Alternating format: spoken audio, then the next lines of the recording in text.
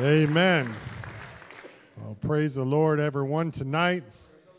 What a beautiful service we've had so far. I'll tell you the scripture I'm going to be starting with, if you want to turn there. And we'll be starting with Exodus chapter 19, verses 5 and 6. And as you turn there, I'd like to take this moment to give honor to a few different people. And the first is our church leadership. So thankful to have a pastor and a bishop and families. We are very, very fortunate here at South Flint. We've got the best of the best. Give honor to them, to the ministers who are on the platform and who labor in the ministry throughout the course of the week. And finally, I want to give honor to one last group. I haven't done it in a while, and that's to you, the saints of South Flint Tabernacle. I was thinking the other day about the first time I ever preached, and it probably was a train wreck. To be honest, it was probably a complete nightmare. But when I got on Facebook later that night, there was a message on my wall from Sister Linda Bertram, and it said, "You did a fantastic job. I'm so proud of you." And I thought that encouragement has stuck with me over all of these years. So thank you for each and every time that you encourage each other, encourage us. It means something. I give honor to you. Exodus chapter 19, verses 5 and 6 says this, "Now then, if you will indeed obey my voice and keep my covenant, then you shall be my own possession among all the peoples, for all the earth is mine." Verse 6, "And you shall be to me a kingdom of priests, a holy nation. These are the words that you shall speak to the sons of Israel." Amen. You may be seated. We're talking here about consecrating our eyes. Now, the word generally translated as consecrate in the Old Testament, sometimes also called sanctified or sanctification, has two contextual meanings. The first meaning is to separate ourselves from this world, or to be sanctified, or to be holy in our conduct. It is to be a set-apart people. That is one meaning of the word consecration. The second contextual use of the word consecration is this, and it's used with the same frequency as being set apart, and that is to come into an intimate relationship with the Lord. They are equally important. It is one thing to set apart and to be a holy and sanctified people, but it's equally important to come into a strong, intimate, holy connection with the King of Kings. Now notice in Exodus, it's very clear. He says an intimate relationship is a byproduct of obedience. He said, if you obey, and if you keep his covenant, in other words, if you sanctify yourself, and if you act holy, and if you separate yourself from the things of this world, then. So if then you shall be his possession, then you shall be a kingdom of priests and a holy nation. John elaborates on this further in 1 John chapter 2, verses 15 and 16. Verse 15 says, "Do not love this world, nor the things it offers you. For when you love this world, you do not have the love of the Father in you. For the world offers only a craving for physical pleasure, a craving for everything we see, and pride in our achievements and our possessions." In other words, if you love this world, if you love the things of this world, you do not have intimacy with the Father. Why is that? He says why. Because the world offers physical pleasure. He said because the world creates in us a craving for all of the things that we behold. The world generates within us a pride for all that we have accomplished or what we have possessed. How do we overcome this? We must consecrate our eyes. I want you to imagine for a moment a world, this is a crazy thought, but think about it for a moment, a world where you had been born blind. You had never seen the opposite gender. You had never beheld the handsomeness of a man or the beauty of a woman. You had never seen riches. You'd never seen possessions or sleek, shiny cars. You'd never beheld the leather seats in a car. What difference would it make then if you were to ride in a Lexus or a $500 car you bought off Marketplace? What difference would it make if you lived in a palace of a home with the most beautiful landscaping, brick face, columns, beauty, or a simple apartment with a worn wooden door? What difference would the external beauty of a woman or a handsome man make if you never beheld it? The inner beauty would truly then have a chance to shine. You would fall in love with the consecration of the person. You would fall in love with the holiness of a person as opposed to what you're looking at. It is the eyes that lead us into the temptation and the love of this world. And for us to escape this world, we must consecrate our eyes and keep them holy unto the Lord. Well, if we're going to keep them set apart, what do we need to do then? Well, we need to be careful of what we watch on social media, on Netflix, on the internet. That's the battleground of our eyes. It's in the places when we're in the private moments of our home or with our phone. This is the battleground for our eyes. Job said that he made a covenant with his eyes that he would never lust after a woman. He had to make an agreement with his eyes that he would no longer be lustful. Why is that? Because he understood that his eyes were how he could sanctify himself with the Lord. Now be thoughtful of how we view things and what we don't have. What do you feel when you behold a nice home or car or clothes? That's equally a battleground for us to sanctify ourselves. If we look across the way and we look, oh, my brother has this beautiful car. I envy that. I'm jealous of that. I want that. We need to sanctify the things that we see. However, as noted at the introduction, consecration is not simply abstaining from sin, but consecration is also connecting and having an intimacy with the Lord Jesus Christ. Now, it's possible to look at things that are not sinful and yet take us away from this intimacy with God. You can watch football all day long and it's not sinful, but does it draw you into a relationship with God? It does not. You can easily, I don't have TikTok, but I know that you can scroll on TikTok for a long period of time. Now, some of it could be sinful, but probably a lot of it's not. Maybe gardening on TikTok, right? You like watching cooking videos on TikTok. Not sinful, but how quickly does it drain your time? Time that you could be consecrating yourself, lifting up your eyes to God, saying, Lord, I want to have intimacy and a closer relationship with you. And at the end of the day, we reach our time limit. It's time to close our eyes. And then we say, Lord, where did the time go today? I had no time to pray. I had no time to develop intimacy. It's because we didn't consecrate our eyes. We can drown out our consciousness with technology, history books, the TV show How It's Made, cooking shows, and none of it is inherently bad. And yet, it doesn't lead us to consecration. In fact, you might even make the argument that while it's not sin, it leads you away from consecration, dulling your time, stealing your time, and leaving you with no intimacy with God at all. So how do we get to intimacy with God?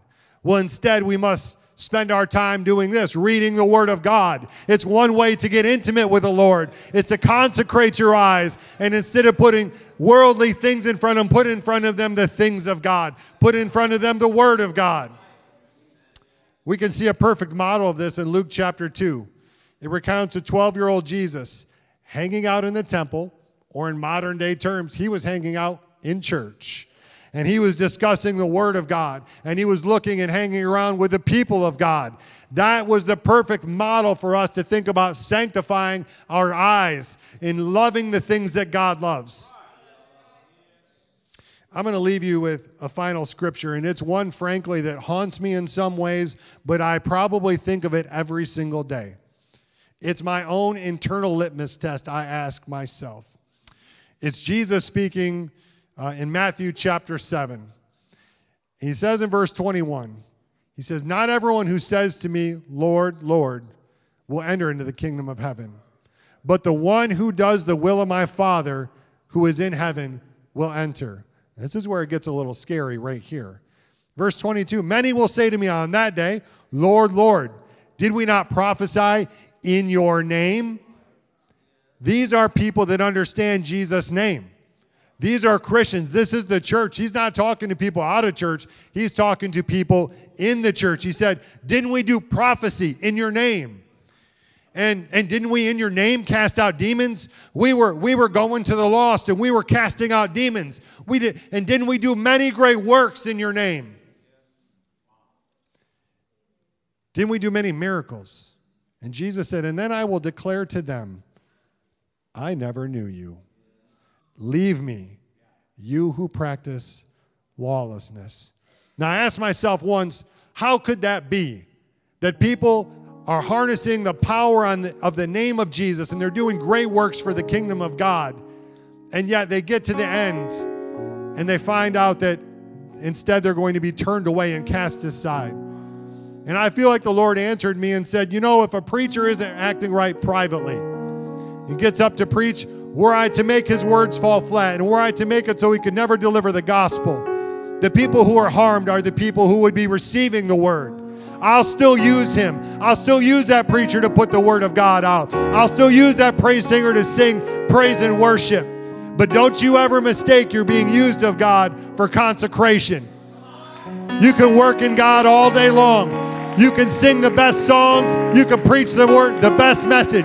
But you can still reach that judgment seat and have him say, depart from me, because you weren't consecrated. You never looked up. You never set your eyes on me. You never gave yourself to me fully. You didn't consecrate yourself. And so I say to you, look up, consecrate your eyes, look to the Lord, set your sights on him. A life lived in consecration with eyes dedicated to the Lord is the one that will get there and hear the words, well done, thou good and faithful servant. If you feel a call to consecrate your eyes, let's take a moment and just pray.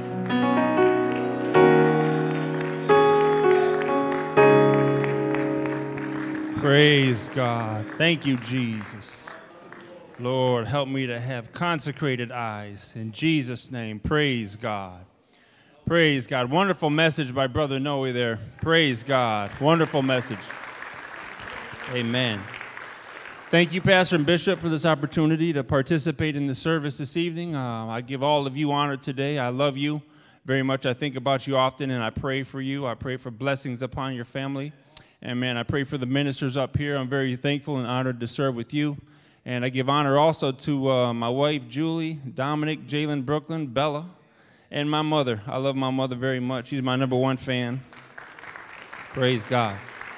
I'm talking tonight about consecrating our ears just for a couple of minutes. If you could pull up John 10, and this is 2 verses. Please pay attention to these words here. This is Jesus talking. Jesus said, my sheep, they hear or listen to my voice, and I know them. Brother Noah just ended with Jesus telling a few people, I never knew you. Jesus said, those who listen to my voice, they have consecrated ears, I know them, and they follow me. Next verse. And I give unto them, who? Those who have a consecrated ear to God. I give unto them eternal life, and they shall never perish. Neither shall any pluck them out of my hand. Amen. You can be seated. The consecration of our ears. Consecrating our ears is twofold. First of all, it's a separation away from all of the voices that are contrary to the voice of God. Everything that is contrary to the Spirit of God. Everything that is contrary to the kingdom of God. It's a pulling away from that. We've got to be careful who we're listening to. Careful what we're listening to. Careful what we're thinking about. We've got to guard our ears. So it's a separation away from everything that is not like God. Whoever doesn't talk like God and they don't sound like the truth, and it doesn't say the things that God says, we've got to pull away from those things. And we've got to dedicate and commit ourselves unto His voice. Unto His voice when He's talking to us in prayer, when we're pulling away and getting away from the noise of this world and all of the voices and the talking heads of this world, all of the religious leaders and the political leaders, CNN, Fox, MSNBC, whatever you listen to, we've got to turn it off on a daily basis and get alone with God. We have got to know and be familiar with the voice of God. Consecrating our ears is so important. Moses, when he was anointing and consecrating the first high priest, who was Aaron, he took a bull and he sacrificed it, and he had the blood and he put it all over the temple. And then he took the blood and he put it on 3 parts of Aaron's body. He put it on the big toe of his right foot so that Aaron would always walk straight and upright before God.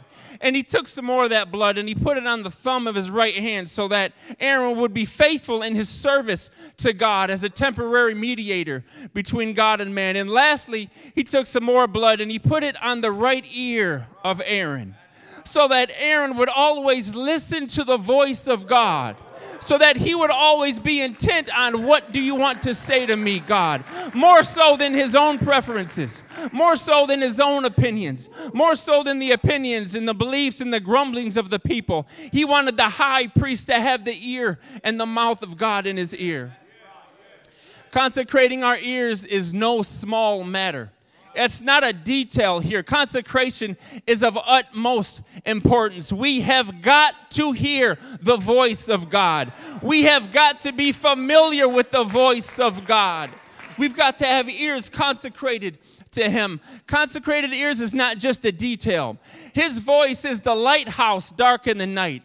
His voice is like that star that the wise men were following, trying to find the king. His voice is the sound in the night when the waves are crashing and the wind is blowing. We can still hear the voice of God.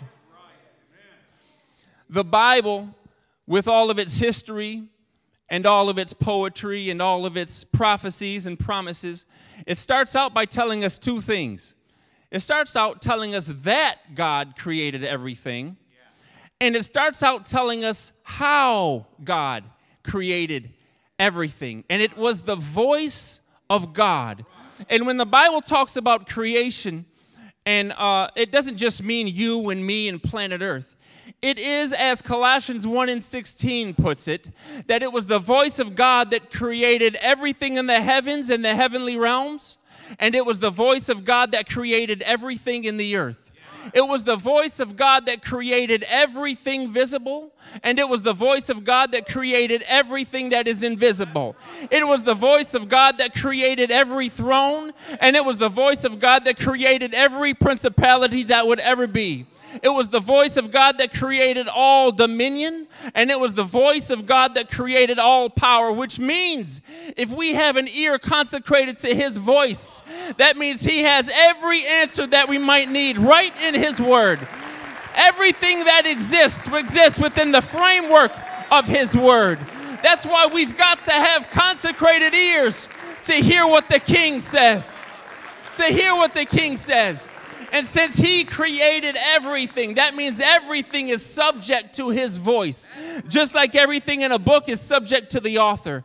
And every piece of clay is subject to the potter. Everything that exists is subject to the voice of the Master.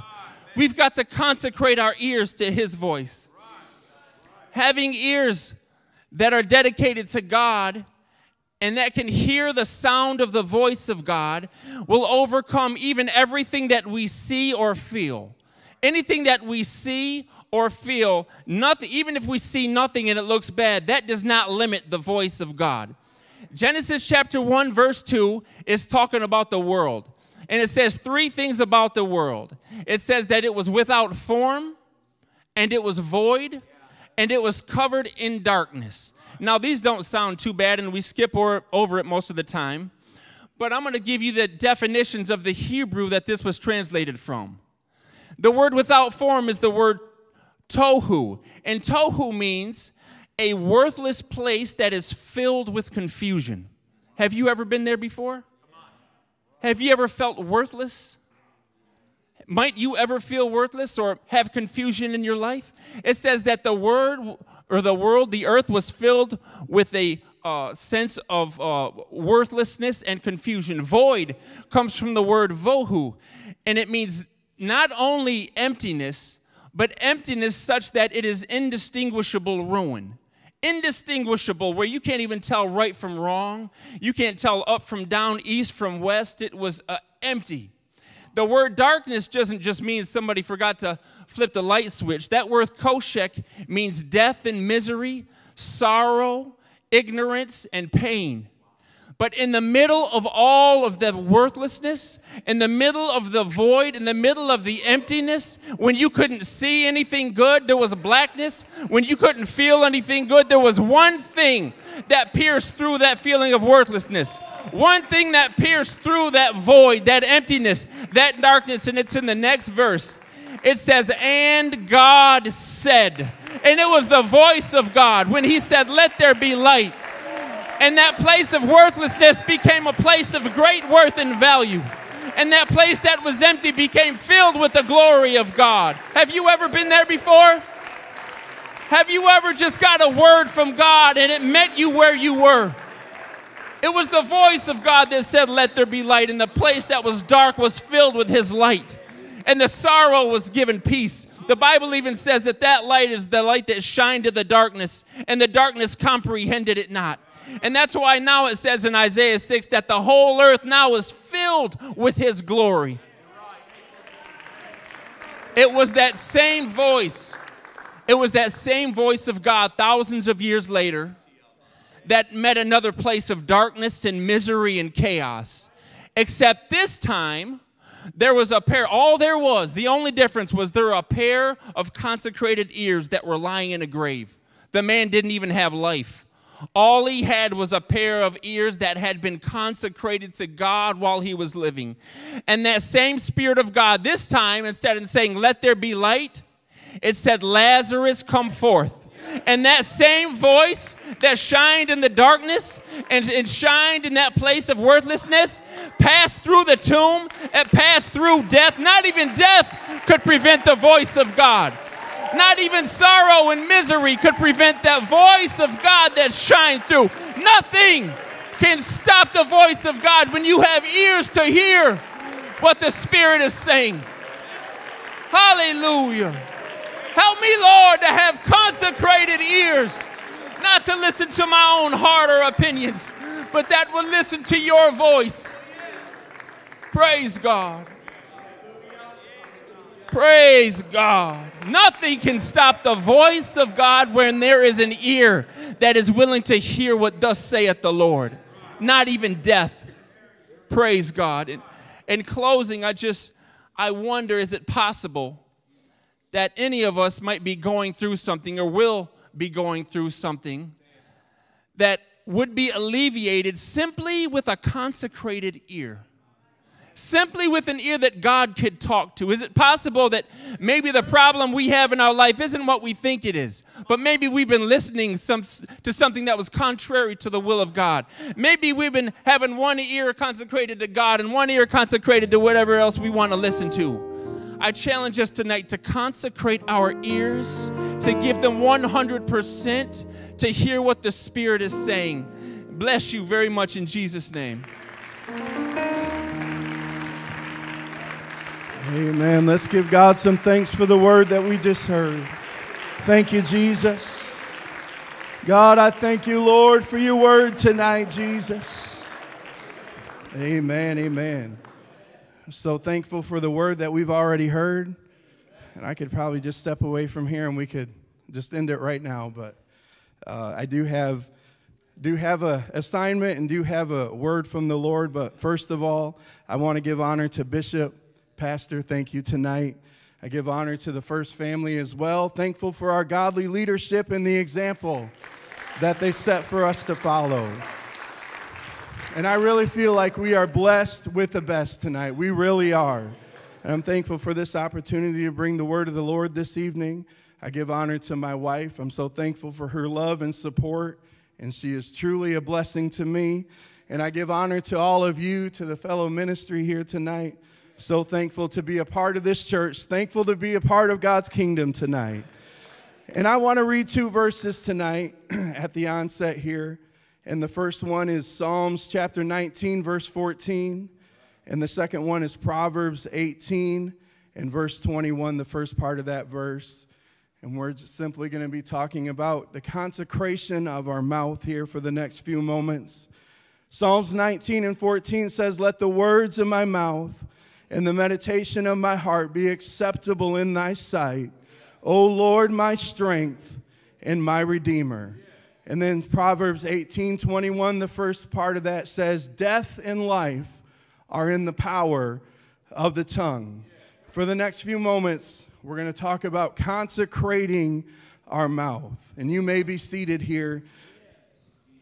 And consecration, the definition's been given, but in case you already forgot it, it's simply making the process of making something sacred, to set apart for a sacred purpose. And I believe that one of the most important things that we have to consecrate, not that we choose, it's not really an option, but one of the most important things that we have to learn to consecrate is our mouth. Because you see, out of our mouths come these noises. Anybody know what those noises are? They're called words.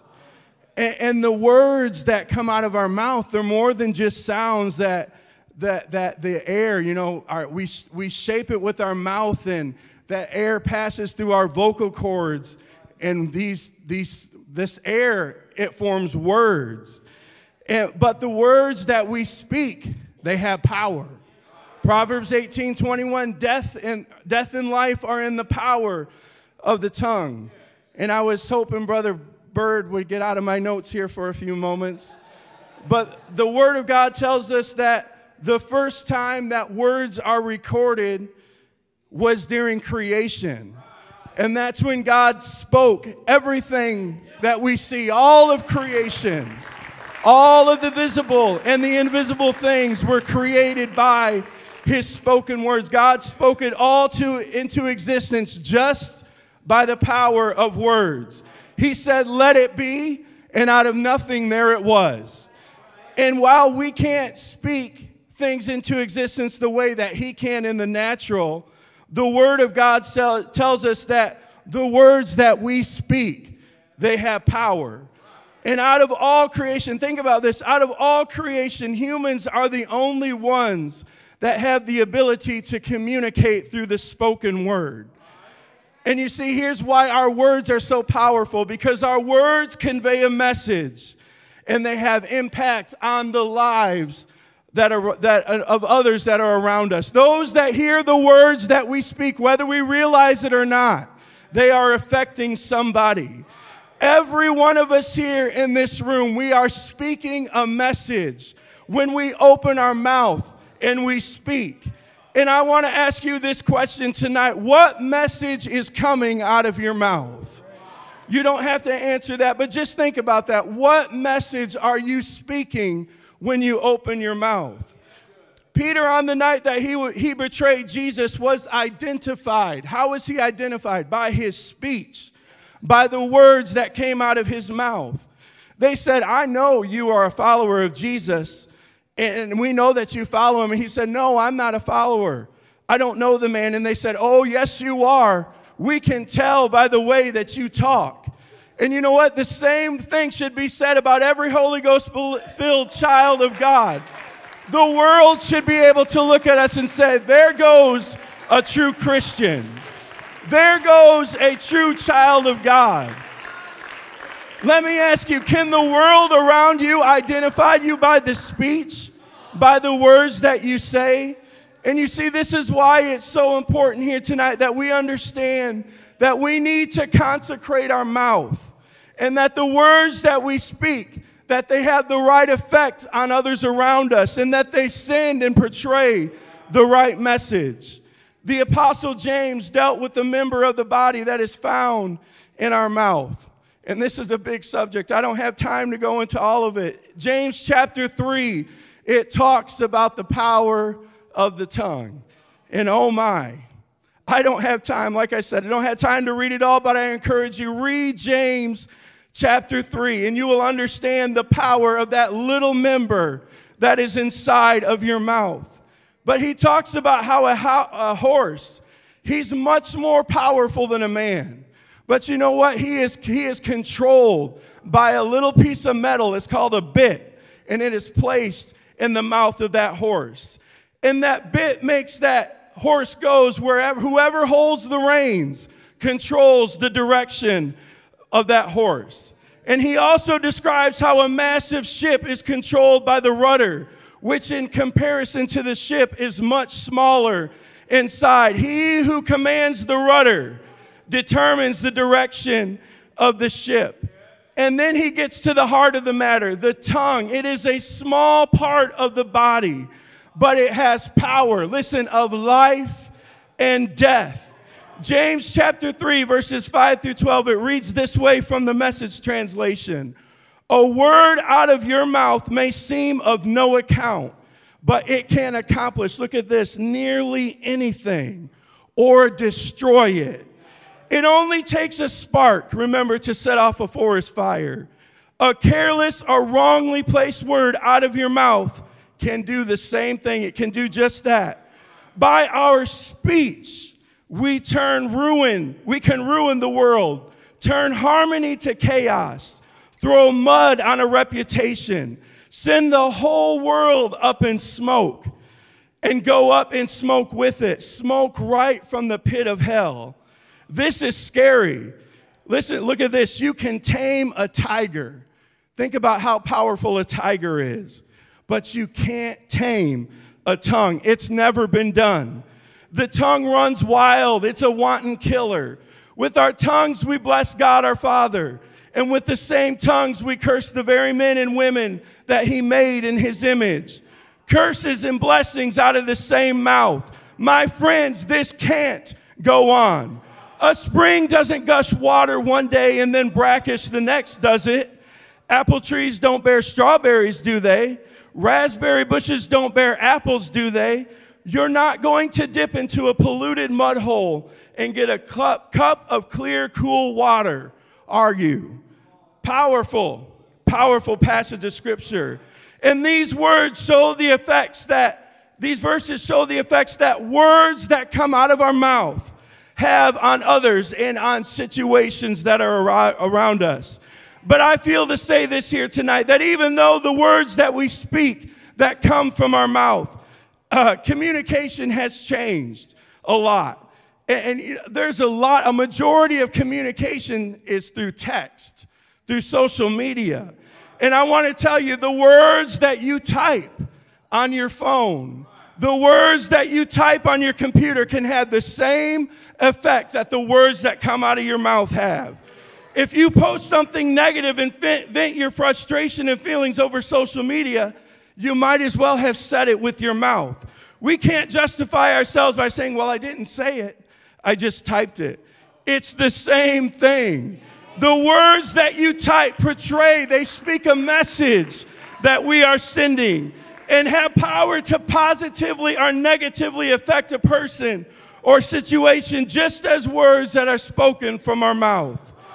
Proverbs 18:21, the first part of that verse says, death and life are in the power of the tongue. The words that we speak to those around us and even to ourselves have the power to build up or to tear down. So I ask you here tonight, are the words that we are speaking bringing life or are they bringing death? Are they building up or are they tearing down? Are they bringing encouragement or are they full of negativity and discouragement? Are the words that we are speaking filled with love or are they filled with hate, with bitterness or with blessing, with victory or defeat? And I just want to tell somebody right now, somebody is feeling defeated in this house, but you are victorious through Jesus Christ. The enemy may have knocked you down this week, but let me tell you something, you can get back up. You are an overcomer here tonight, in Jesus' name. And we need to make sure that the words that we are speaking are having the right effect on others around us. When we see a brother or sister struggling or going through a hard time, we should be ready to have words of encouragement. We should be able to speak a word of faith over their situation. You can do it. You can get back up. You can carry on. God is with you. God is on your side. You are more than an overcomer. You see, when our mouths are consecrated, then it won't be hard to speak the right way. We will speak truth. That means we will share this gospel message to those in the community. We will speak encouragement. You're going to make it. God has great things in store for you. You will speak faith. I haven't seen my prayer answered, but I believe that God is still able to answer it. I haven't received my healing yet, but I know that God is still able to heal me. I haven't seen my lost family member saved, but God is still going to do it. I truly believe that one of the keys to unlocking unlimited power is by consecrating our mouths and making sure the words that we say are acceptable to Him.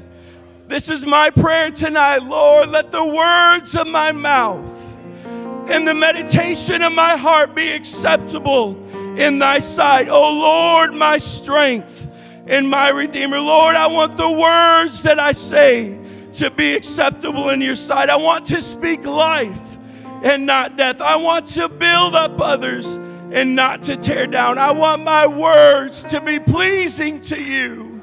And if that's your prayer tonight, why don't you lift up your hands? Why don't you reach out to Him right now? Why don't you consecrate yourself to Him? God, I love you today, Jesus.